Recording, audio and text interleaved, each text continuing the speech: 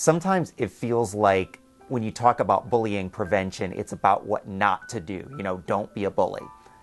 And that's good. I mean, I have a whole program about that called Stop Bullies. But the thing is that we want to go a step beyond that too. And we want to talk to kids about how you can make a positive impact in your school by bringing compassion and empathy into the picture. And that's really a lot of what Bottom Feeders is about.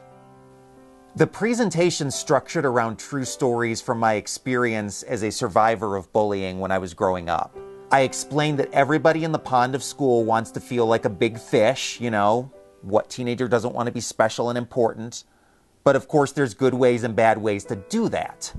The worst way is by becoming a bottom feeder or a bully. The best way is by becoming a flying fish. And I say that's somebody who soars over top of the hurts that come with living on this planet, but still manages to be themselves and care for other people. I tell kids that they can make a big difference in the lives of the people around them if they become a flying fish by showing empathy for everybody, even the weird and cast off and left behind kids. I know that they can make a difference because I was one of those weird left out kids. I lived through a lot of painful experiences as a teenager, and that's part of the reason why my personal mission now is to talk to kids about how bullying hurts and compassion heals. I hope you'll give me a chance to invest in the lives of your teenagers.